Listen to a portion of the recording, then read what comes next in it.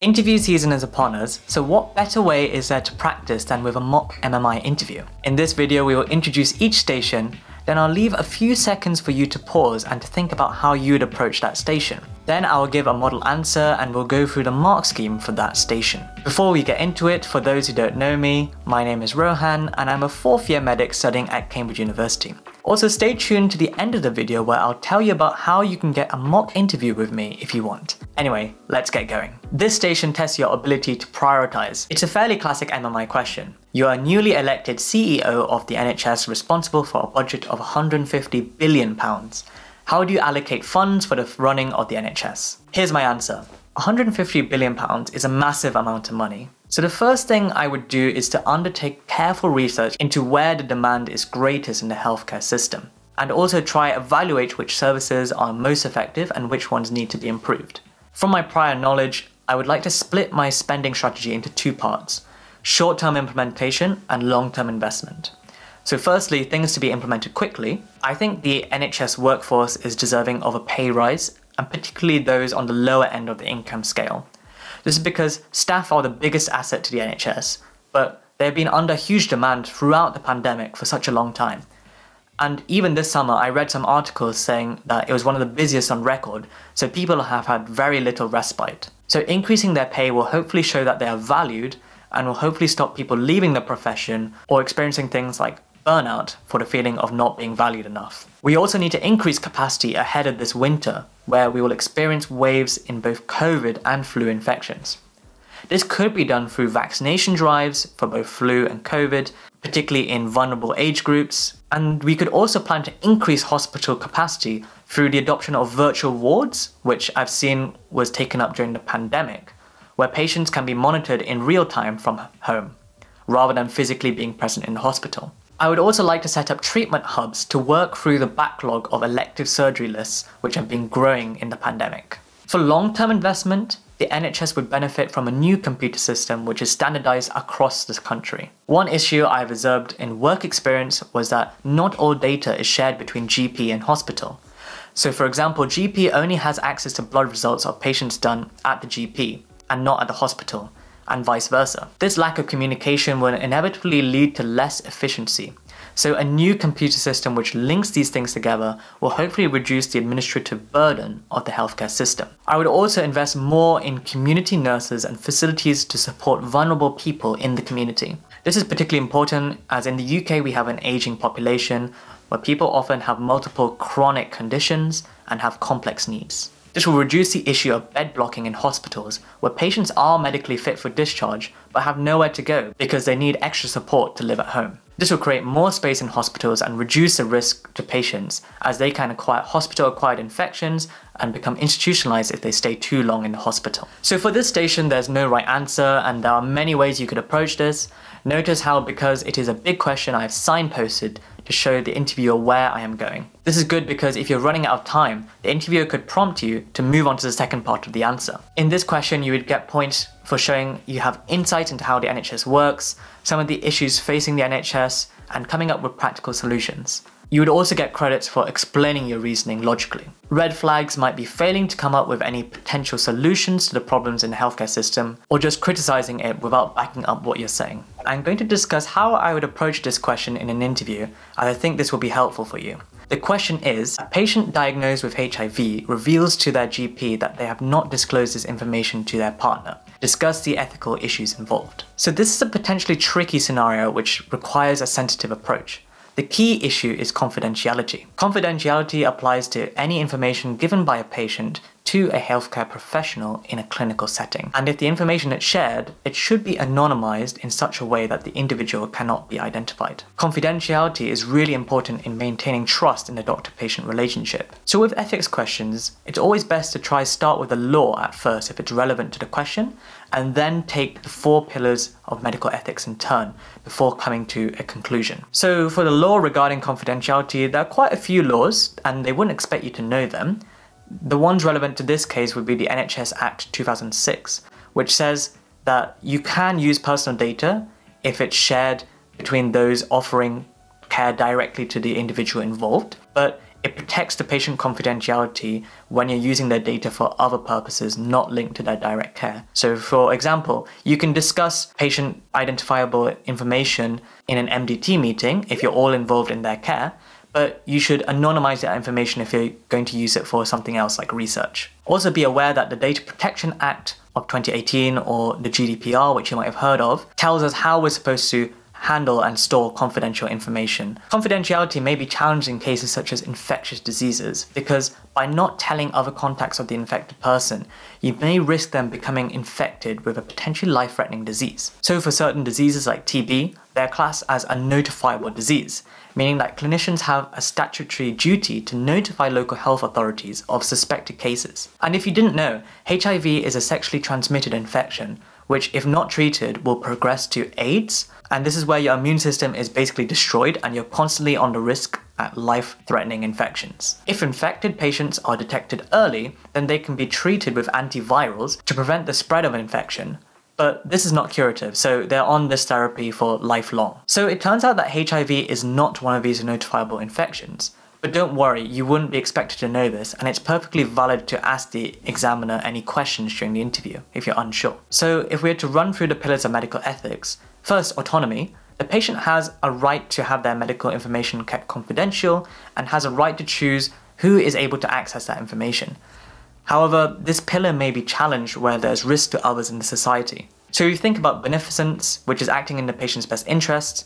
In this scenario, the individual patient presenting to the GP is not at direct risk. However, considering non-maleficence, the doctor has duty to guard against potential harm, and this patient could cause harm to their partner if the partner is not notified by the HIV status, as this prevents them from taking certain precautionary measures. Justice is considering the interests of wider society. In this scenario, the society may benefit from the information being disclosed to the partner at risk, as this may prevent a local epidemic of HIV. And to round up with these types of questions, it's good to come to a conclusion, especially if you're asked to.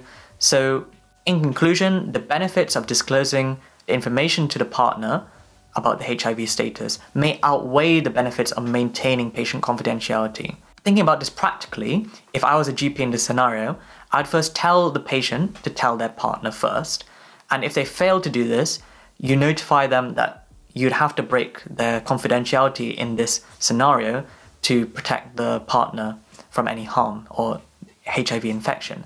But this should really be done as a last resort, and every effort should be done for the patient themselves to tell their partner. For the mark scheme in this situation, you'd get marks for identifying that confidentiality is the main issue and saying why it is important, and making reference to any relevant laws.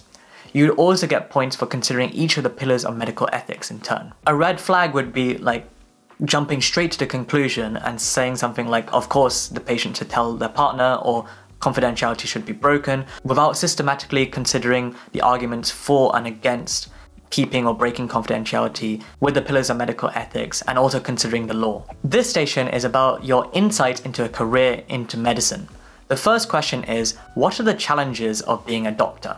From what I've read about being a doctor, it's a hugely rewarding career. But with everything in life, it comes with its unique set of challenges. For example, when I read This Is Going to Hurt by Adam Kay, I learnt about the physical and mental toll that working long hours and night shifts had on him, and the stress of working under pressure. From talking to doctors in my work experience, I've learned that a major challenge is dealing with situations where you are unable to deliver the best quality of care for the patient due to factors out of one's control. This has been made apparent particularly in the COVID pandemic, where patients could not have their loved ones visit them during their stay due to infection control protocols. And people often had long delays in treatment due to hospitals operating at reduced capacity. I can see how this must have been challenging for doctors who go into the profession to help make their patients feel better, but are unable to do so due to the external factors. The second question is, how would you deal with these challenges of being a doctor? I think it's important to have good coping mechanisms to deal with the challenges of being a doctor, so that the profession does not become too overwhelming or all-consuming in one's life. Personally, I think that having interests outside of school has helped refresh me physically and mentally, which enables me to deal with the stress of exams. For example, I love playing chess, and when I play for my club, each game takes up to 3 hours. I'm really passionate about the game, and just focusing on the moves I have to play takes my mind completely off school for that period of time. It also gives me something to look forward to during the week. Another thing I have found really helpful so far is having a supportive family who understand the stresses which I'm going through. Talking through situations with them has allowed me to compartmentalize these issues to clear my mind, and I intend to continue these strategies as I head into higher studies, and also if I'm successful in becoming a doctor. So for feedback on this section, notice how I give a little introduction to each answer before diving into it. Also, I stick to 2 points and I back them up with examples before linking it back to the question at the end. In terms of marks, you'd get points for identifying certain challenges of being a doctor, giving specific examples, and having a balanced approach to your answer, and linking your experiences with the question, and this is particularly relevant for the second question. A red flag would not be answering one of the questions, or just listing off points or challenges without reflection, or downplaying the challenges of being a doctor. Okay, our final station is data interpretation. On the screen, you should see 2 sets of data from 2 studies. The first question is to comment on the data below from the 2 studies. My answer is as follows. Okay, so both sets of data show a graph with variation in mean melatonin levels compared with the clock time on the x-axis. And they compared this between Huntington's disease patients or HD patients and controls, who I assume are age-matched and healthy. Both sets of data also show a table which corresponds to the data on the graph. In both studies, melatonin levels are higher in the night, which suggests that melatonin may have something to do with light or sleep.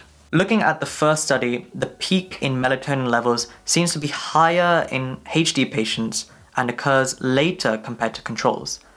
So the peak was 76 picograms per mil in HD patients and occurred around 5:30 AM, whereas in controls it was 60 picograms per mil and occurs around 4:30 AM. However, this is not reflected in the acrophase value, as the p-value is greater than 0.05. The only significant value is the onset time, which is later in HD patients.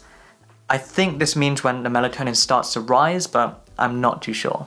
In the second study, the graph includes advanced HD patients, but the first study did not tell us whether the HD patients were early or advanced.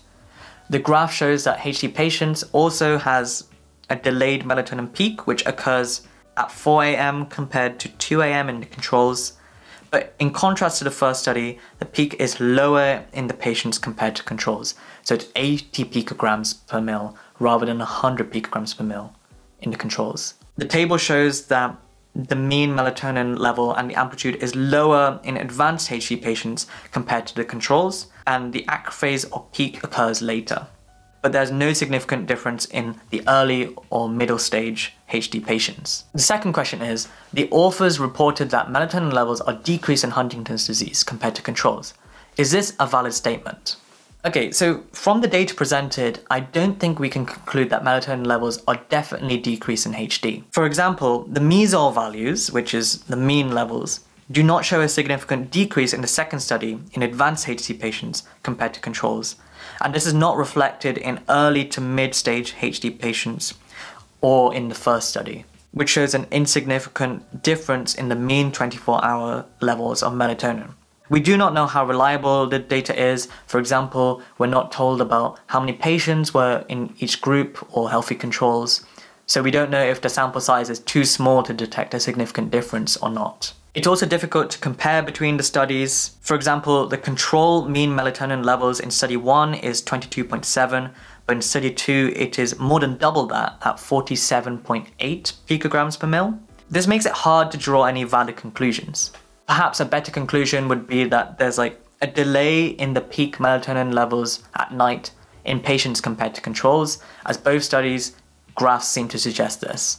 Okay, so data analysis stations can be quite daunting, but it's important to work through it logically. First, describe what the data is showing before trying to explain the results and compare between both the studies. Start by commenting on what each axis is saying and what the general trend is, as I did by saying that melatonin increases in the night, and also say what groups were included in the study. It's good to back up what you're saying with specific data points, as I did when commenting on the peak melatonin levels. Once you've described the data, you can compare the differences between the two groups. Also, don't be afraid to criticize the data, including what the data has not told you.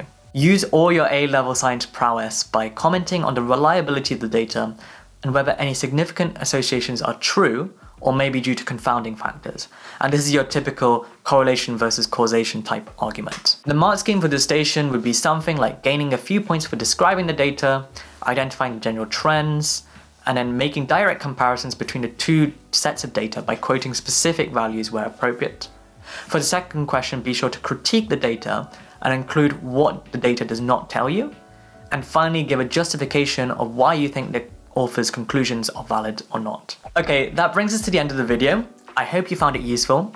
If you want a mock interview with me, follow the link in the description box below, which will take you to a Google Doc where I explain more about what mock interviews I'm offering, like mock MMIs, mock Oxbridge Medicine interviews, and panel interviews.